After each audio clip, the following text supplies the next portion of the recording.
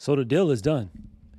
We got both parties back in their home country. Brittany is back in the U.S. I believe she went to Texas or something like that. Anyway, VIKTOR, a.k.a. the man known by the Merchant of Death, is back in Russia. We got video. He is on video speaking on several topics. This is going to be interesting.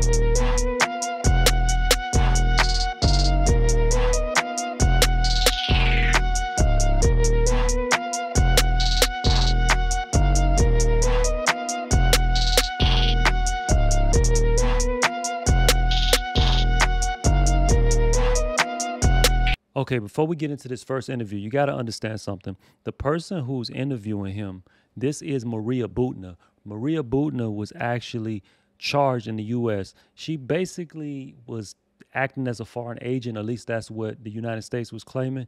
She was ruffling feathers and she was trying to get in on a lot of people, good side within the National Rifle Association, so the NRA.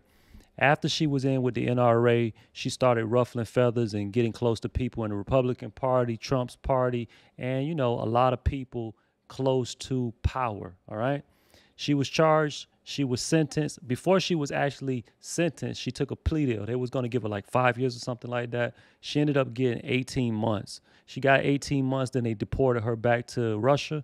She's back in Russia. She's big stuff now. So as you can see, she's leading this interview. Now, if you saw my first video speaking on the Merchant of Death, this guy knows like a ton of language. I believe he was like a linguist in Russia. So yeah, this is in English. But anyway, get in the comment section. If I'm wrong about something, correct me down in the comments. Do you hate America? No. You know, in fact, knowing many inmates, I figure out we're sharing way more common. Do you hate Americans? Do you hate America? No, actually, we have a lot of things in common. Interesting.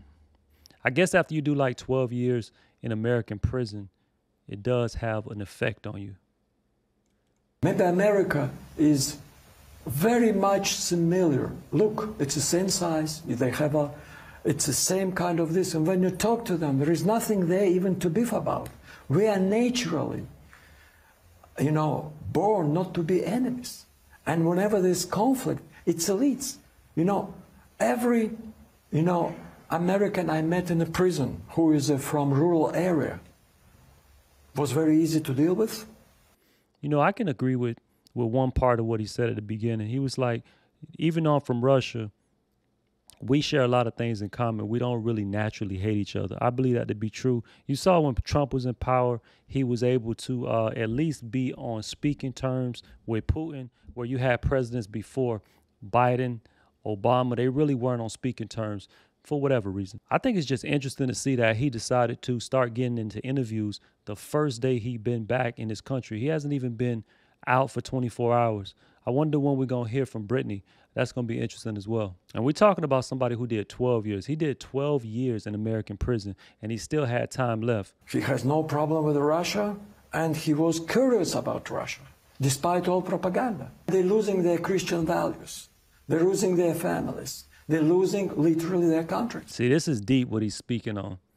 Being that he was in prison for so long, he's saying that he learned so much about Americans and other people, foreigners who were in American prisons. He said that we shared a lot of things in common and we naturally didn't hate each other. He said that he knows from seeing what's going on and how it affected the people who were actually in prison, that literally families, traditions, different things that are just established in America are being destroyed. And I think that's partly true. We got to listen to it a little bit more, though. It's not anymore the same country. We knew America, who used to be a model for entire world and lead and be an example, you know, like they say, a shiny town on the, you know, sparkling town on a hill. This guy knows a lot about America. 12 years, sparkling house on the hill. He got close. He didn't get it right, but he got it close. Get in the comment section. Let me know what you think on that. Do you think that here in America, we're losing a lot of our values? Do you think that we're losing a lot of our morals, a lot of our traditions? Get in the comment section. There's a lot of things that are different, even from 20 years ago, let alone 40 years ago, 60 years ago. A lot of things have changed. Some for the better, a lot for the worse, though. And this is, of course, pity. It was a strong country who was really a, industrial might, this one. And look, for 30, 40 years, deindustrialization, drug problem, crime waves. You can understand, and I feel more empathy to American after this experience than I would feel any hate. What would You know what? Let me rewind that a bit. Don't get confused though. Don't get confused. It's easy for somebody to have an interview and spit some good game. It's easy for him to have a discussion and talk about the things that he learned while he was incarcerated. That doesn't change anything about what he went to prison for. Matter of fact, let me repeat that. That doesn't change anything for what he went to prison for. This guy basically facilitated different conflicts all around the globe. Even in The Lord of War, the movie that was played by Nicolas Cage, the fictional character that was based on the entire movie, this guy, like I said, he facilitated a lot of violence around the globe. He literally was dubbed the Merchant of Death because he transported weapons, planes, missiles, bombs, you name it. He financed and delivered weaponry for wars all over the globe. Militias in Congo, Angola, Libya, you name it. I believe also in Afghanistan, correct me if I'm wrong, which means what? He sold weapons to the Islamic State. What would you consider as the most important event of the years that you have spent in prison? Which events? I got to rewind that. She was speaking. Couldn't really catch that at all. Then I would feel any hate.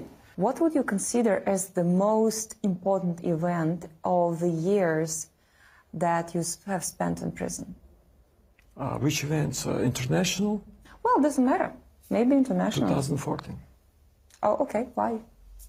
Well, it's, I guess, would be in history as a turning point. It's a turning point of Russia. Finally stand up on its knees. Proud, strong. 14 years ago, when you were, if you would have known that it's going to happen with you, I mean, you're going to spend 14 years.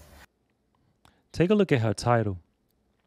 Head, RT's We Don't Leave Ours Project. RT stands for Russian Television, I believe. Interesting title. We Don't Leave Ours. He was not left. He'd been in prison in America for 12 years, and they still made it a top priority to have him swapped out for an American. Away from your family, from your motherland, would you do something differently in your life? It's difficult to live on the callings of your heart. But if you listen in your heart, yes, sometimes you get into trouble, but you never betrayed yourself. And this inner peace gives you enough strength to go through everything. Wow. You heard what he said. Basically, she asked him, would he reconsider anything that he's done in his past? And, considering that he'd been in prison for so long. And he said, no, his inner peace, knowing that he did what was in his heart, he wouldn't change it, basically. That comment makes me think that he's going to get back to business as normal. Let me know what y'all think. Do y'all think that the Merchant of Death, VIKTOR BOUT, is going to stop? Is he done? Did 12 years change him? Or do you think he's going to get back to business as normal? Why? Because you don't have a conflict inside of you. Doesn't matter what. You have peace and tranquility because you trust in your heart. You trust in callings of your blood. You're trusting, and you're never fighting who you are. He doesn't regret anything that he's done. He said he wouldn't change it. It sounds like business as normal, if you ask me. The Merchant of Death gave the deuces to the United States and now is back in Russia. I think it's interesting how much interaction he had with others in prison, because it sounds like he has a deep understanding of a lot of the things that in America has just changed for the worse. He mentioned the drug problem. He mentioned a lot of other things related to differences that have impacted the other prisoners that he had interactions with while he was in prison.